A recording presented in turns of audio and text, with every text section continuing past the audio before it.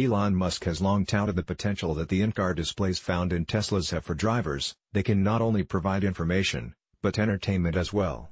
To that end, he says that the cars will soon be able to stream video from Netflix and YouTube. Tesla has already unveiled games that drivers can play on the displays. In June, Bethesda Studios announced at E3 that drivers would be able to play Fallout Shelter.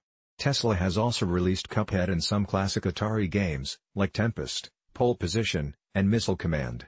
On Friday, the company revealed that drivers would be able to play chess in the Tesla Arcade. The games only work while the car is parked, and players can use the steering wheel as a controller. The same is the case here, although Musk notes that when regulators approve self-driving, Tesla will allow passengers to stream video while the car is in motion. Musk didn't unveil a timeline for the feature to roll out. Ability to stream YouTube and Netflix when cars stopped coming to your Tesla soon. Has an amazingly immersive, cinematic feel due to the comfy seats and surround sound audio.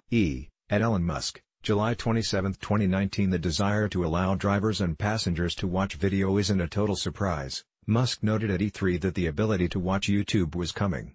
Up until this point, the display doesn't support HTML5, so such a feature isn't possible in the cars right now, although one owner found a way around that.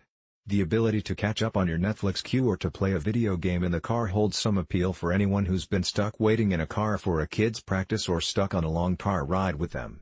There's a reason why some minivans come with TV screens, and when cars can eventually drive themselves, passengers will want something to do while riding to their destination.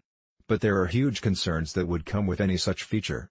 Test vehicles are required to have a driver behind the wheel to take over in case something goes wrong. And even as self-driving technology improves, it's hard to imagine that going away completely.